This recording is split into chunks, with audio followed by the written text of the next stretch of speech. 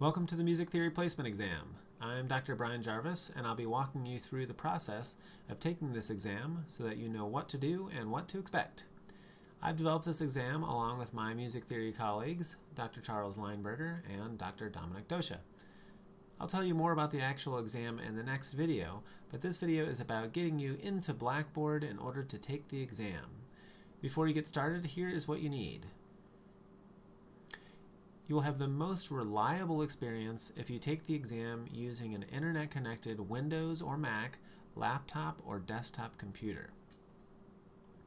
Note, you can take the exam using a smartphone or tablet, but this is not recommended, as it will take you longer and it is likely to change your answers by using autocorrect, and it has a tendency to add extra spaces to your answers, which the computer will read as incorrect answers. Again, a Windows or Mac laptop or desktop computer is strongly recommended.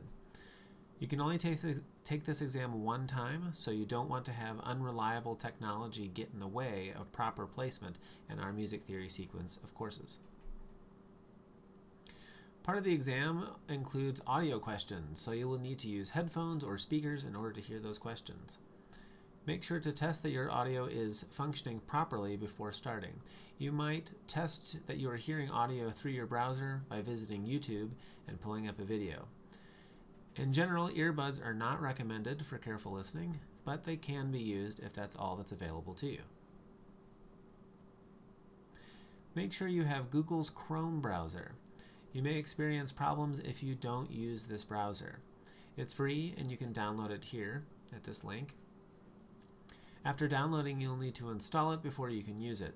If downloading and installing an internet browser is foreign to you, go to YouTube and search for a video about how to do this.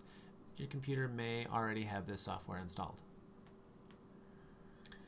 Now open Google Chrome and visit this website, blackboardlearn.utep.edu. This is the page that you'll see.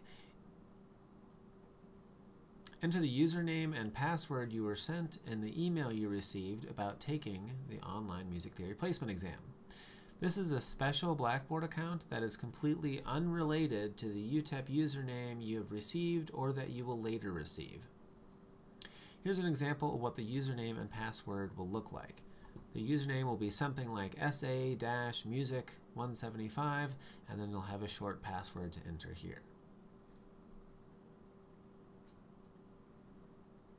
After logging in, you'll need to click the link pictured here to enter the exam. The link says CC Music Theory Music Theory Placement Exam. After that, you should see the home screen of the exam. And the first item is the next video. In that next video, I will walk you through the exam before you begin. This exam will take approximately 1 hour to complete. You should make every effort to be undisturbed during this time so that your skill level can be assessed accurately.